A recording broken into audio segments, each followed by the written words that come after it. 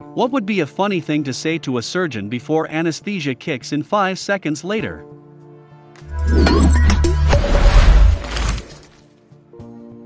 I had broken my wrist and was being put under to a 4 pins inserted. They gave me my anesthesia through and 4. I felt coldness spreading up my arm and across my chest. The nurse asked how I was doing, and I said this must be what dying feels like. I heard her say, "Oh my God," then I was out. Wow. I actually have a relevant story that happened recently. As I was getting ready to go under, they were placing a device in my mouth to keep me from biting down on the scope they were going to use for the endoscopy. Think medical ball gag, but a hard plastic ring instead of a ball. As the gal was placing it in, I asked, "Wait, what's the safe word?" I heard a good amount of laughing as the world turned to black. A word. Related comment, but doesn't really answer the question. My dad was in the middle of a surgery repairing some pretty nasty damage on his wrist after a skiing accident. He was under heavy anesthesia, but the surgeons were having serious trouble with the screws in his wrist, which apparently jarred him around enough to wake up. He noticed their struggles and managed to say righty-tighty, lefty-loosey. Then he passed back out. Ha! I'm told that when I was out having one of my fingers patched up, and another reattached after a table saw accident, I asked the surgeon if the drill he was using to put screws in my hand was a DeWalt or a Ryobi. Once a tool man, always a tool man. How do you keep a surgeon in suspense? I had just woken up after having my shoulder worked on. I was in and out of consciousness for a bit and just generally fucking whacked out. I guess I shifted in the bed and moved the blankets a bit and exposed myself as the nurse came in. She smiled and moved the blankets back. I apparently told the nurse, "You saw mine, do I get to see yours?" My wife was in the chair next to the bed. Before going under for wisdom teeth, the doctor said I might feel funny. They pushed the drugs and asked if I felt any different.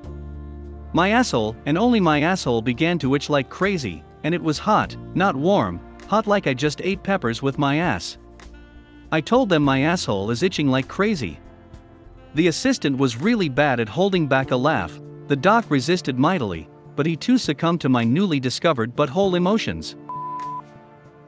As the anesthesiologist was putting me under, he just said I'd start to feel sleepy soon.